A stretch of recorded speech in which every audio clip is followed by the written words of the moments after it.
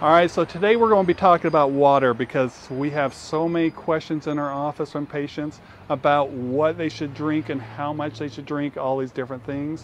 And there's a few simple rules. One, I always put it, you want to drink water. And the more other stuff you have, you want to replace that with that much more water. But also, if you want to know just how much water you need, the easiest rule of thumb is to take your body weight and divide it by 2. And that's going to give you the amount of ounces that you need. But here's the thing, a lot of us are going to look at that and go, hey, that is like way more than what I'm doing right now. So let me give you a way to start to get there.